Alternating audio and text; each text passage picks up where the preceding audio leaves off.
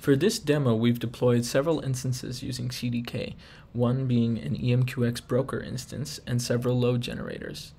We'll use this to create two publishers, one using a standard TCP connection and one using a QUIC connection, and then we'll change the network such that the TCP connection will disconnect while the QUIC connection will continue going on in publishing.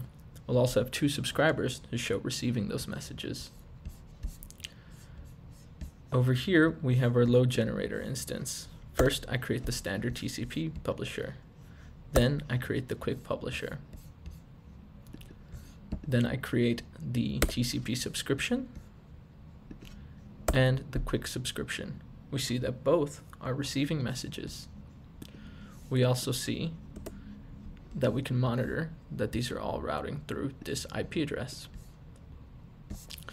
We can look here on the EMQX dashboard and see that messages are coming through. We have 4 connections and 2 subscriptions with the 2 publishers publishing. If we go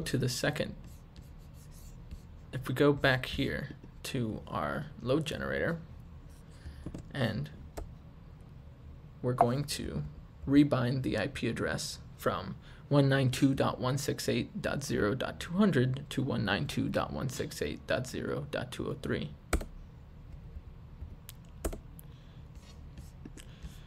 We see here where we're monitoring the IP address where all the traffic is being routed through, that it is now changed to .203.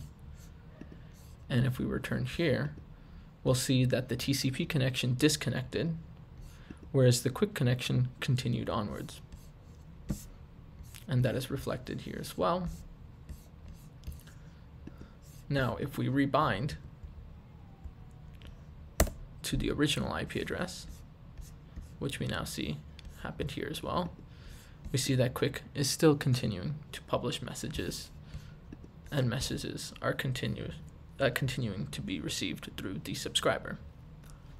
This demonstrates how powerful QUIC is in comparison to a standard TCP connection, which makes it ideal for applications such as automotive, where the connections can be unpredictable.